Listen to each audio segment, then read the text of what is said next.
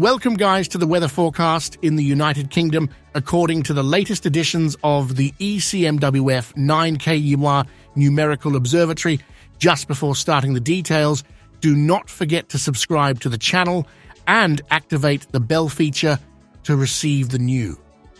So, during tomorrow, Tuesday, August 22nd, the effects of the Icelandic depression will continue on the United Kingdom, but in general, these effects will be weak, so that light to moderate rain is expected in Scotland, especially the western regions of Scotland, as well as northern England and Wales and most regions of Northern Ireland. More precisely, this rain is expected specifically in Skúrey, Ullapool, Inverness, Auchnasheen, Stromaferry, Mallaig, Fort Augustus, Fort William, Oban, Inverarray, Loch Gilfhead, Aberfoyle, Killin, Greenock, Stirling, Glasgow, Armidale, Edinburgh, Lanark, Aya, Cumnock, Kilwinning, Girvan, Carsfern, Moffat, Stranraer, Newton Stewart, Dumfries, Langholm, Howick, Galashiels, Horsley, Carlisle, Hexham, Penrith, Silloth, Workington, Kendal, Millom, Hawes, Settle,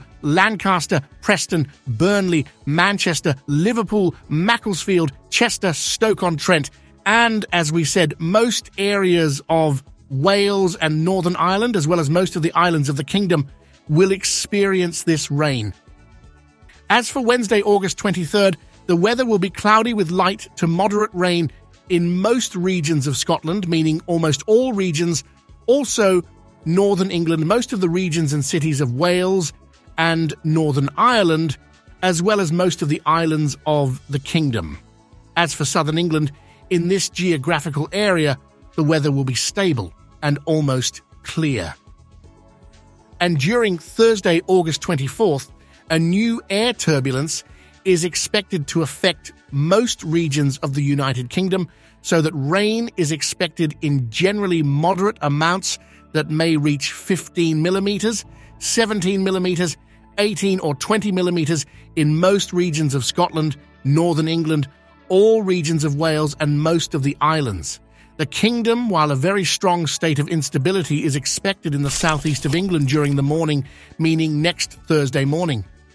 This situation may result in rain falling from the orange and red level, with measures that reach or exceed 20 or 30 millimeters in a short time, especially in the areas of London, Chelmsford, Woking, Wallingham, Basingstoke, Crawley, Southampton, Southend-on-Sea, Sudbury and Ipswich.